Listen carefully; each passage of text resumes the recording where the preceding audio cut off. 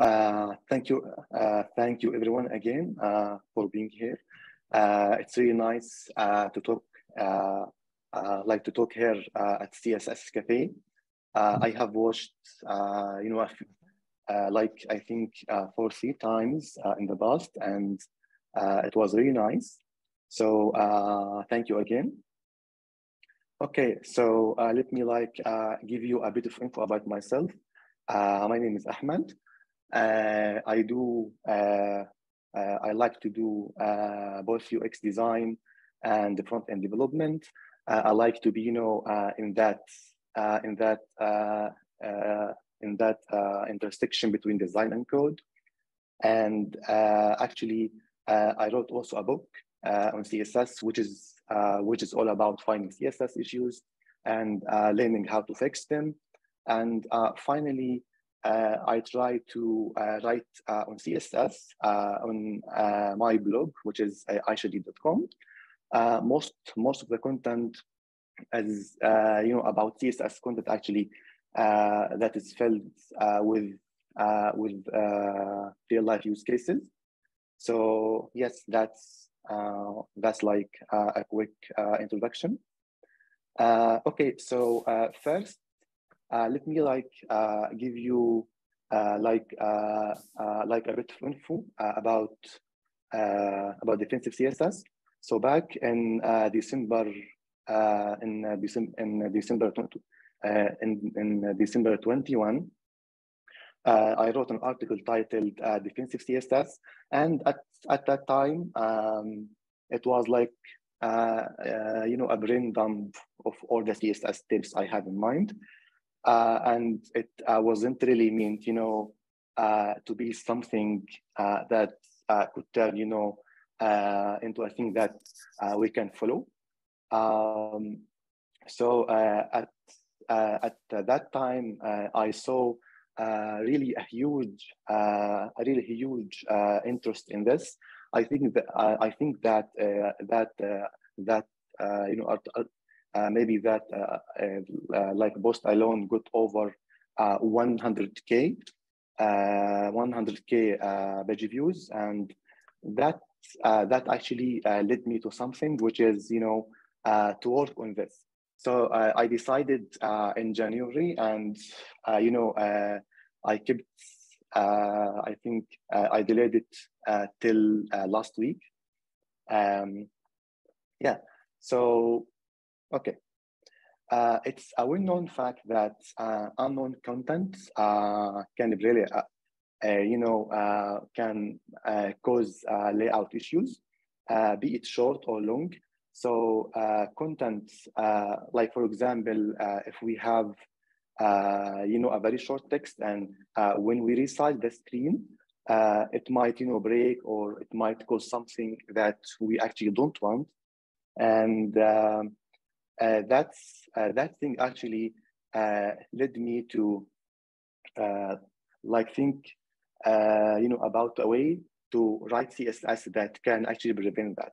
So here we have an example.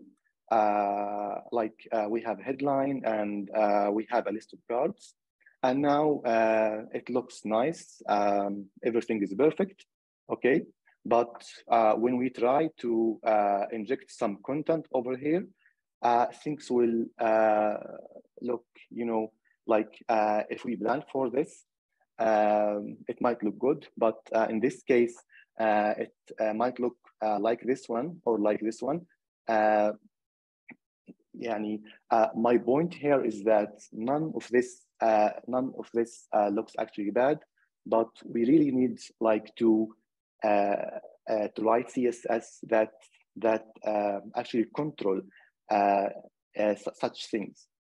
And okay, so in this example, it also apply not for text only. So here we also have some nice cards, but when we inject something different, something with a different aspect ratio, we will end up with the image being, it's like being compressed like this. And this is not a good thing. So in such a case, I would I would ask myself, is the image actually coming from the back end? Does it have a consistent aspect ratio? And what will happen if we have a very long text? And you might be thinking what an image has to do with the text, and I will tell you in a few.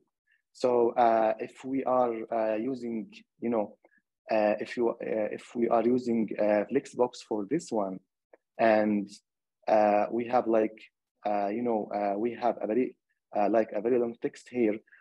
This this image will actually be stretched like this. So this is this isn't a good thing, and this is actually a default thing in CSS Flexbox, and I will come I will come to this later in a tip. So modern CSS, it made us now I think most of the CSS layouts we can do them with CSS since now we have Flexbox, we have a grid, we have has, we have we have a lot of things, but we still face layout issues, and this is not because of CSS, of course. It's most likely because we write CSS that that doesn't account for what will happen maybe if we change the content or change the image or things like that. So in this in this example, we have we have a web page that looks really nice. The headline is nice. As you see, everything is very, very nice. But when I check the content, we will have this. And please notice what will happen now. Let me repeat again. All of that happened because we changed the content. So, for example, here we have a hero section with a fixed height, and that caused this content to look like look like this. We also have a fixed width here, and the same things happen. And we also have we have a long text in there, but there is no padding. And all of these things happen because I just changed, the text content. So that thing can actually can be fixed, by thinking about this design. So let me take, here, we have this card component. It has an image, and it has a title. And now, when we try to think about this, maybe we need to account for what will happen if we have 2 lines of text. So as you see here, in case we have a very long text, we just add maybe a padding or a margin or a gap or whatever can fix this. And the same thing here. So here we have object fit, and this can really help to avoid the image being stretched. And yes, that's that's what we can do if we think about a component.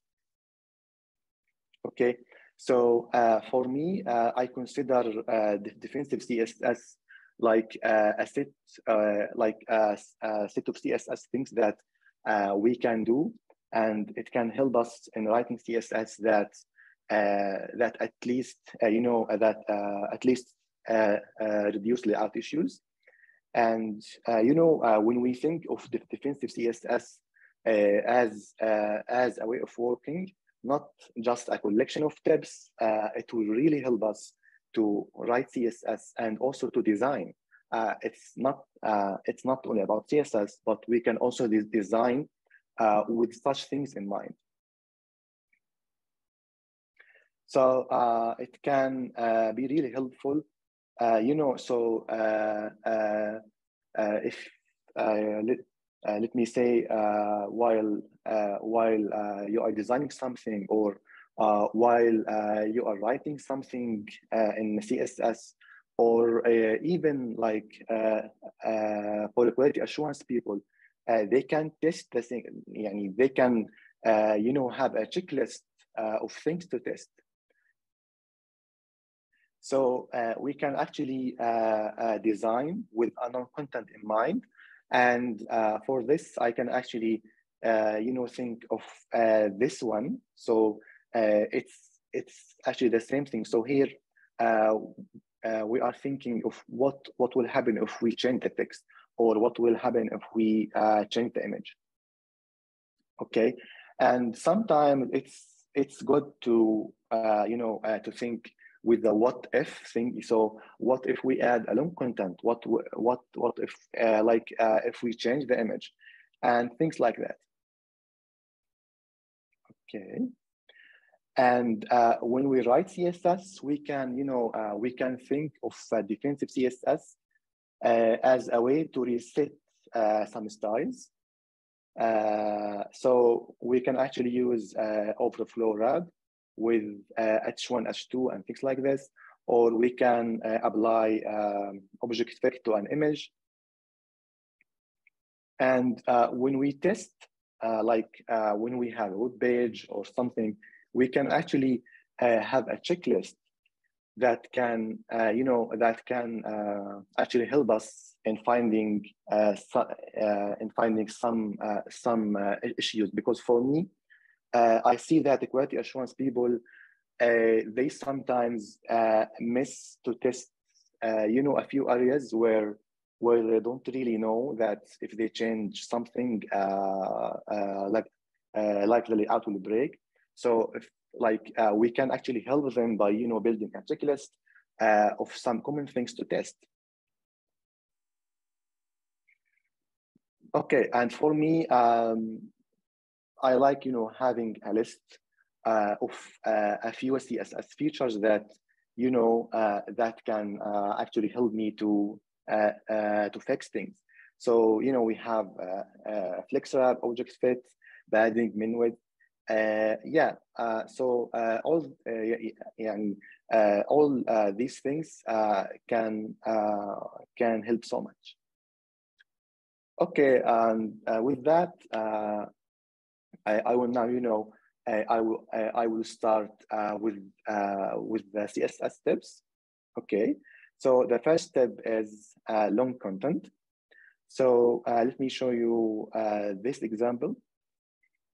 So here we have we have an image, and we have a name. Okay, and we have an action. But when the text is actually when it's like filling this whole card, this thing will be pushed down, and this is not good. And we can actually account for this and solve it upfront. So the first thing we can do is to add flex one to this text element, and this this will keep it you have this is base, and you must be here. And for the min width, I will come to that later. Or maybe we can do things like this. But for me, I want to go with this one unless unless the text we have is not something important. Or we can actually maybe add something like this. So we can add a fade effect, and when we hover over this, it can show the whole name or things like this. Okay, and now we have flexbox wrapping. So here we have a list.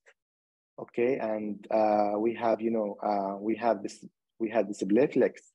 But when we resize this, when resize this thing, this will cause an overflow. And the fix to this is very simple. We just need to add flex wrap. And for me, I will recommend adding flex wrap unless we don't need it. So we can fix such things, upfront.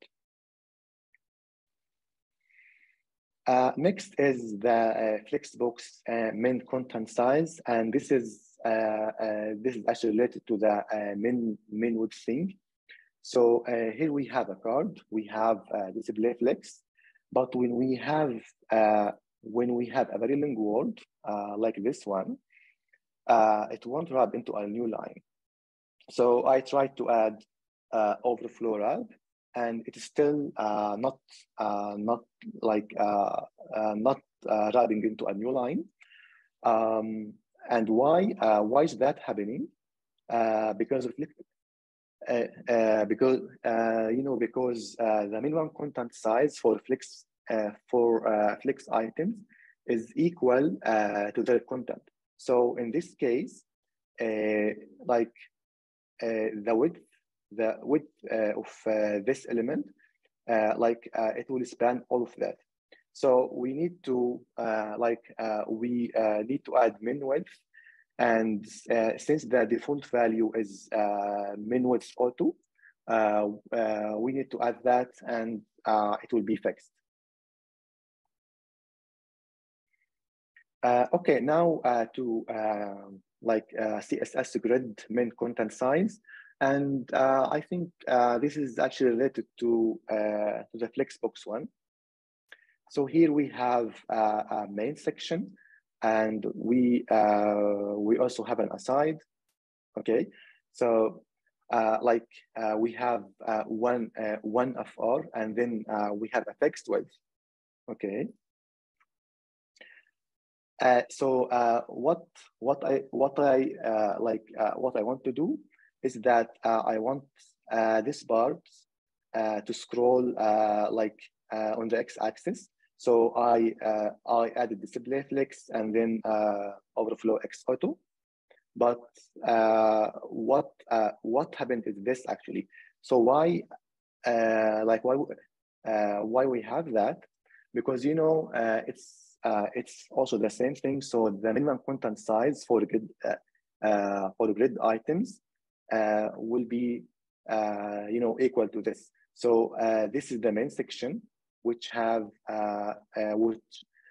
which has one of R. Okay, so we can fix that by adding also min width to grid item, or maybe you can replace the one of R with min max.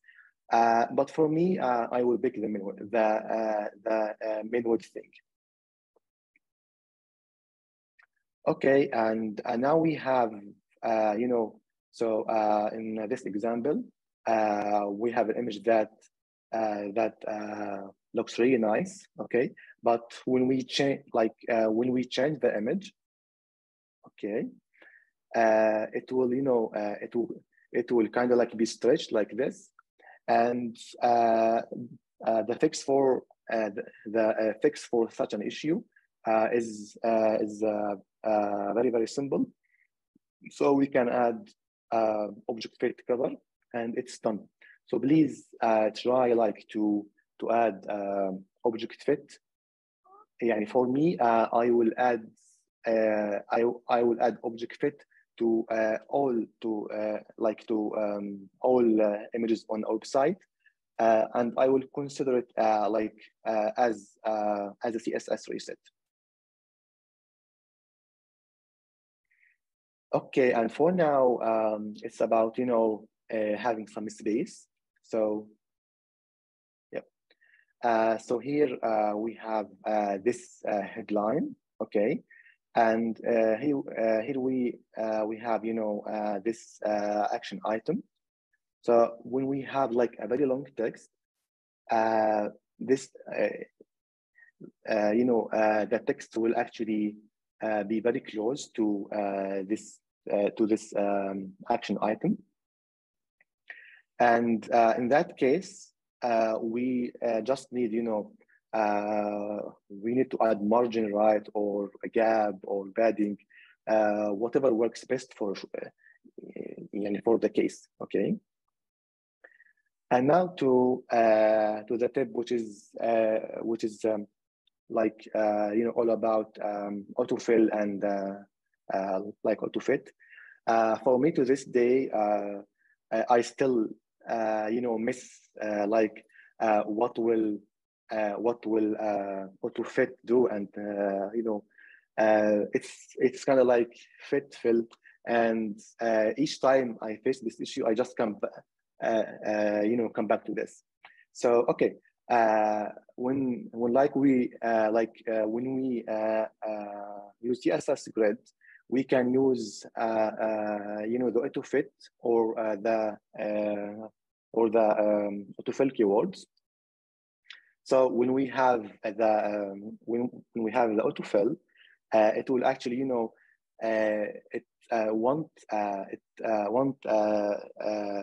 expand these grid items, but when we have the autofit, it will actually fill the space. So it's fill fit. It's kind of like something I don't know. Okay, so let me show you this. So we have a grid, and we have autofit. Okay, so when we have when we have 4 items, it looks really good. But when we have 1 item, it's like stitching this way, and this is not a good thing. Okay. Yeah. Go to this. Sorry. Yeah. So we can fix it by just replacing it with the autofill. And now when we have one item in there, it will just won't expand to fill like the whole space we have. Okay. And next, it's when we have a background image, we sometimes forget to turn off the repeating. So it's a very simple thing to do. So we can just use background repeat and then no repeat. Okay. And now we have CSS grid fixed values. So in this case, we have a container that has a fixed and a fluid grid items. Okay, this looks good now, but when we resize the screen, we will have this. So the solution is just to apply the CSS grid only when we have maybe when the screen size is larger than X. So in this example, I'm using at media min width, and that's it for this step. Next is the fixed sizes things, and this is also related to the example that I showed you, where we have where we have a perfect looking UI, and then when we change the contents, it's like just like this. Looks really bad. Okay, so here we have we have a hue section with a fixed height. So when we have a really long content, okay, content will actually be pushed down, and this is not good. So the solution is just use min height in that case.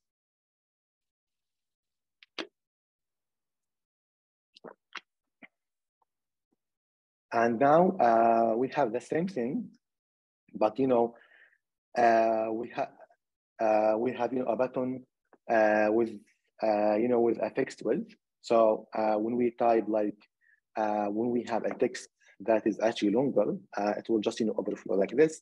So the solution again is to use min width. Okay, and now we have this step, which is about having a max, having a max width for all the images we have, because when we have an image, if the image width is actually smaller than the parent, it will be okay. But when we inject something different, it can it can actually go out of its parent element. So we can just use max width, and that's all for this step. Next is about having a scroll bar, just in case when we need it. So in this example, we have we have text in here, but we have as you see, we have the scroll bar, and that's because we are using overflow scroll. So this will always show the scroll bar, even if the content is not that long. And what we can do in such a case is to apply overflow auto, and it will fix this for us. So it will only show let's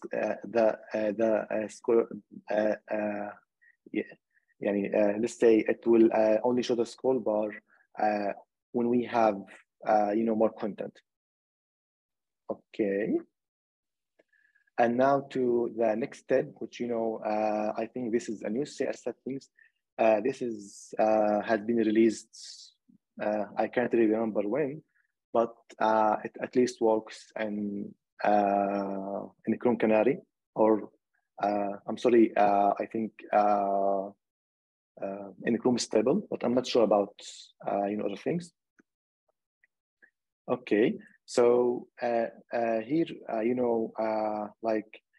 we have text in here, and when we inject more text, we have a scroll bar, and that will actually shift the content to the left. So what we can do is to add a scroll bar gutter stable, and this will this will actually reserve a space. So as you see here, this big thing, this is reserved for the scroll bar. So when we have more content, it will just show here without shifting the content, without pushing the content to the left. And now we can also come to scroll chaining. Yeah, support looks good. Yeah. Okay. Yeah. So now, when we when we have a model, and when we scroll all the way down, and if we scroll, this will also cause the body element to scroll. And for me, this is not good. We used to fix this by, I think, by applying position fix to the body element, and then adding, I think maybe overflow hidden or things like this. But for now, we have over scroll behavior, and with this we can contain we can contain the scrolling in here. So if I scroll all the way down, the body elements won't scroll down, and this is a good thing. Okay. Next, okay, it's kind of like using space between as a way, to just like to add a space between things, and for me, this is not a good thing. So here we have 4 items, okay? And when we have justified content space between, okay, it looks good. But when we have 3, the space will get really, big. And for such a case, I will just, use gap or use margin or things like this. Okay, and now we have the case where we have text over an image. So in this example, we have a card, and till now, it looks good. But when we don't have the image for some reason, the text will be hard to use. So what we can do in that case is to actually we can actually add a background color, and what will happen in that case is that background image background color will be shown only if the image is not there. Okay, and next we have vertical media queries. So we have 2 ways to test. The first thing is, is to actually resize the browser like this, or we have we might resize it like maybe to move files or things like this. So we don't have a website taking the full height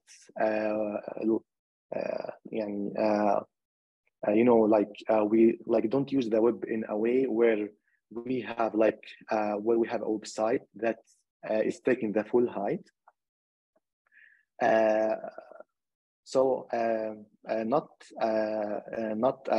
only that, but when we also activate the dev tools, it will also take from the height. So okay. So in this example, we have fixed navigation, and for now, it looks good. But when we resize the height, we have the navigation. Okay, now at that point, we need to apply the sticky styles only we have the space. So what we can use in such a case is min height, and then we can apply the fixed styles. Okay, next is sometimes while you are scrolling something, and if you have a tab on something like this, it will will cause the hover state to actually be there, and this is for me, this is not a good thing. And we can actually fix that by adding the media, at media hover, and then we can add all the hover styles in there. Next is the tip. It's about adding. It's all about adding an inset shadow. Okay, so we need to add an inset shadow to an image, and we need that because in some cases when we upload an image that is actually full white or something, we will have some parts of the image will blend with the background underneath it. So what we can do in that case is we can either as a div, or we can maybe add a pseudo element, And why? Because it's not possible to add an inset shadow to an to an image element. So in this case, we have this div, and it's actually taking the same size, and that's it. And not also only that, but this can also work for light mode and dark mode as well. And next is the default search. It's like having the default searching thing. So in this example, we have an image, and like we have content. Okay, so when the content is like this, okay, like everything looks good, but when we have content like this, this will cause the image to stretch. And why? Because this is like a default thing, and we can fix that by first we need to add align self start to the image itself, or we can actually add we can maybe like adding align items, and like we can like maybe we can center them like this, or we can maybe align them to the start. But my point here is that with the flex items, we sometimes need to use align self, or align like having align self or align items. And finally, with all of this, we need to write CSS in a way that actually account for what will happen if we change something, be it text or an image or like this. And for me, I think it's done. Thank you so much, and I hope you have learned at least one thing new.